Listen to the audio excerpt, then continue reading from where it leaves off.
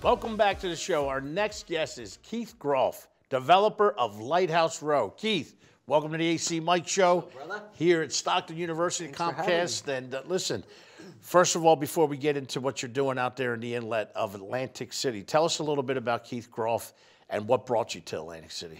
I always wanted to live down the shore, and I was in my early 20s, wanted to move down.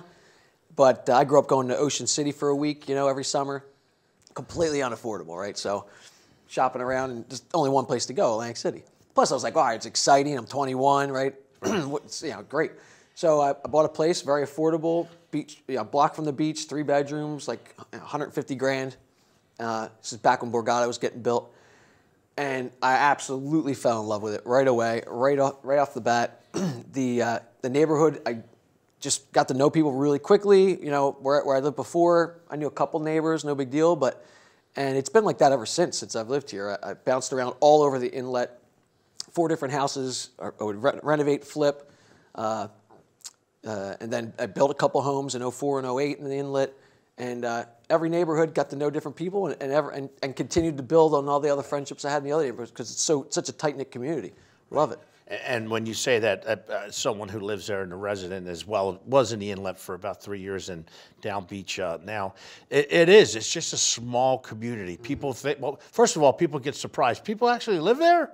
You know, people, but... They don't know that section of the city as much as every other section because there's no casino there. Exactly. And when you know, as a young guy coming into town, you know, tell us what some of the, you know, the things that attracted you, that magnet. I mean, I know you spoke of the beach, of course, affordability, which is still, in comparison to any other short town, it's still there. The affordability is still there. The action, the year-round action, shows, casinos. I'm not a big gambler. Maybe, you know, a couple bucks here and there. Right. Clubs. I was big in the clubs and dancing and concerts. And I'd have my friends, family. They'd always want to come down to visit. So it was really nice. And I always wanted to build a home, and I built a home across the street from the home I was living in, and then I just kept rolling it into the next project, what do you call it? Parlaying. I never took money out of Atlantic City. I just keep putting it in, and it just kept growing and growing into bigger and bigger. And 08 set me back like it did a lot of people, and so I took a little break. But now I'm back with full force, pedal to the metal. So you're doing this as a young guy coming into a city that you don't know a lot about, but you know enough about. I didn't know anybody. Right. I knew no one. Right. I'd listen to the Pinky Kravitz show. Somebody tipped me off about this talk radio. I like talk radio. And he would always have people as to what's going on. You know, there's always things to get involved in. I mean, if you want to get involved, it's so easy in Atlantic City. And you get to know everybody quickly. It's not like a huge city, right? Tons of people come and go. But the people who live there, it's a very tight-knit community. And so I got involved with the First Ward Civic Association meetings with Miss Libby Wills, who's still the president. And then I met Jesse Kurtz, and I met the councilman at the time, Marty Small. I mean, I met everybody. Sporty. I ran against Sporty. Right, yeah, that's right. Yeah, that's man. right. Yeah, and we've become friends ever since. The only clean campaign in Atlantic City history was me and Sporty. You know what? We never talked trash. I got to get the both of you out here one day for a segment and talk about that and what public service is all about, whether you win, lose, or how to do it the proper way. Because I know, that's definitely a show, because what we see during campaign politics right now, it's not what most people want to see. I think people were falling asleep at our debate. We were just talking, being nice to each other. Right. No, I love it, Keith. I love it. So you're doing this. You're working. You know, you have a profession as well. Yeah. You're flipping houses. You're building. You got a family. Yep. I mean, but you're seeing the potential of this, of the inlet of Atlantic City, of what's going on. And, you know, it goes in ebbs and flows. We have our ups and our downs, like out of the place, especially what you said, 2008 and the casinos and closing, whatnot. Sure. But you're not going to find that type of deal. No. You're not going to find that type of camaraderie that you find in the inlet or the down beach or the center or midtown. You know, that's one of the things that I loved about it as well. Once I got involved, I was like, you know, let's start networking. I call it networking, whether it was volunteering or whatnot. And that's what you folks down there have done. Now, the inlet, a mass. I mean, we've had a couple times Nelson Johnson on the show, as well as Ralph Hunter. And Ralph is a resident of the Inlet, and he speaks about it for so eloquently and so passionately about what it was, and it's okay, and what it can be and whatnot. But there was so much activity down that end. And now it was so, now we see vacant lots, but at one time they were not being touched at all. No. Now what you're doing, and some of the others as well out there, is phenomenal. Talk to us about that, what you see. And we're going to get into Lighthouse Row in a minute. But the other developers, because now you're doing what you're doing. You're flipping, you're fixing houses, you're building. It's, investors start seeing this, or folks, or families. Because, listen, casinos are not. We want folks to come in. It's a family destination as well. Especially, I say the Inlet especially. Yes. It's a blank slate. It was jam-packed. There was no land available in the 40s, right. 50s. It was decimated in the 60s, 70s. They tore down, everything. They were supposed to build, these grand resorts, casinos, and the land was just vacant for the entire Southeast Inlet, basically. There's just a few homes, original homes remaining. Me and my family, year after year, coming down to my Northeast Inlet homes, right. Depending on what road I was living on that year, we always say, man, the potential. Everybody says it. Everybody who's been riding down the boardwalk for dozens of years, decades, have always said, they ride their bike from Margate, Ventnor, and they say, why is this still vacant? Well, it's always been my ultimate dream to develop it and bring it back to what it was, and it was just flourishing with families. And in the beginning, in the early 2000s, even late 2000s, up until the last 5 years, there was really there was good community, but there was no development right. connection, or the people, they weren't really open about things. Everyone was kind of close to their chest. And then Nick and Mike came in, and John, Pat Fasano comes in, Bart comes in, and everyone just seems open, honest. This is what I plan on doing, and no one is trying to get in on that, right? And mess that up. Everyone, there's plenty of room. Monopolize it, or right. just right. Pick off this little piece, so you can't do this, and I want $1 million for this little piece. And everyone is playing very nicely. There's a lot of area. Everyone's got their own little areas they're trying to improve, and the Southeast Inlet's been on my heart for 20 years. And to be able to do what I'm now felt driven to do as my mission is what I'm finally doing, and I can't believe it's happening, man. And that's what we're going to go into. So you're doing this, you're flipping, you're here, you're getting involved in the community as well, and you're doing a great job at it. So Keith not only says that, this is pretty cool what I'm doing, and I'm flipping, I'm living here, my family's coming, friends are coming.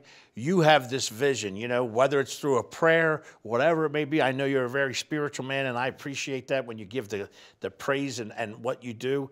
But you see this vision, and it's like some people may have looked at you like The Rock would look like when back in the day with that eye, like, what's he talking about? But, talk to us now about Lighthouse Row, what that consists of, and what your vision was. And then we'll talk about the views and what you may see when you walk out that sliding door. Right. So I had a lot of land that I've been purchasing since 2008 when Atlantic City started going down. A lot of casinos closing, and I was going to auctions where 2 people were there, 3 people were, it was unbelievable. So I was just buying land, a little bit here, a little bit there. Well, over the last decade, I acquired a lot of land because I did want to go back to building. After 2008, I took a little hit, but I wanted to go back.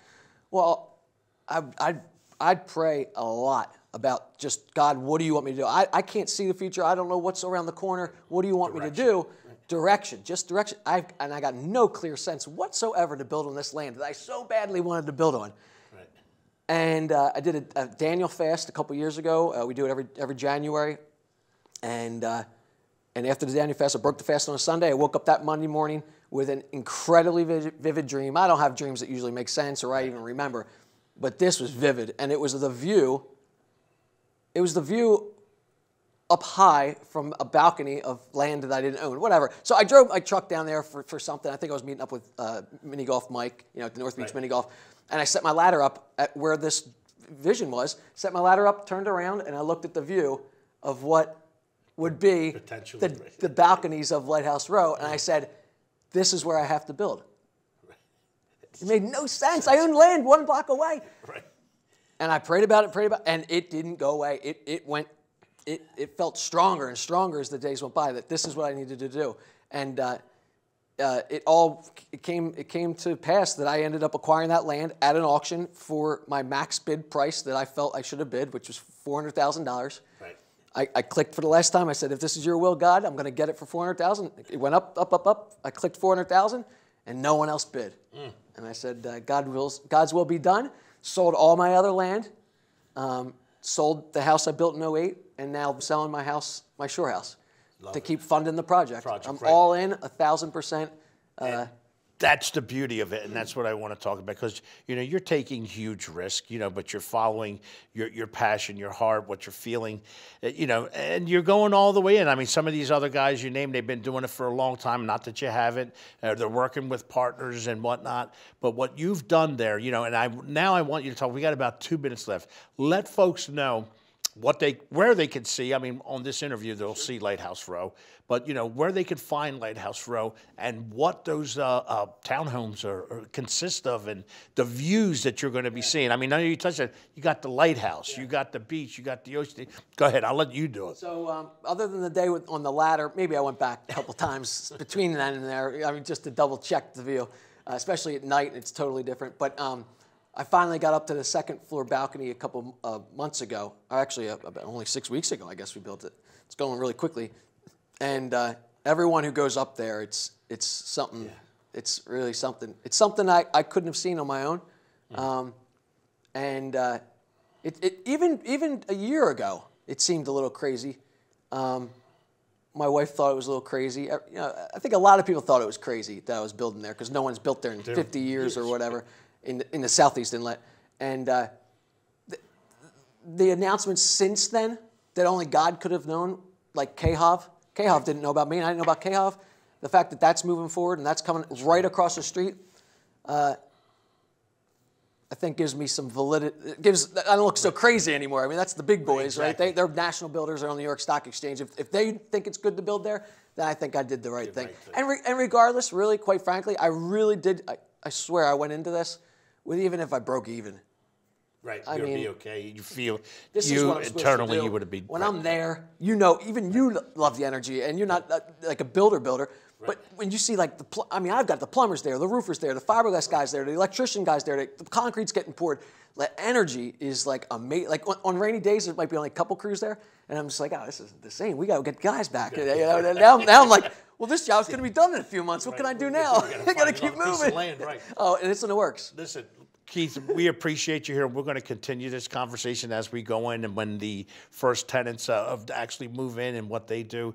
I appreciate what you're doing as a resident of Atlantic City, as a fan of Atlantic City, taking that risk and doing what you're doing, bringing families also to Atlantic City while this development goes on, because what you do brings investor curious, right? They will see what's going on. And we're anchored by North Beach Mini Golfs right across the street. That's right. I mean, the synergy's perfect with Lucky Snake Arcade and the Steel Pier. Right. It's all right there. I mean, the water park. We're going to be bringing families back to the inlet. It's going to be awesome.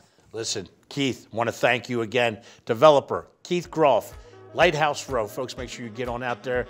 Thank you for being a guest on today's show. We'll be right back with our next guest. Thanks, brother.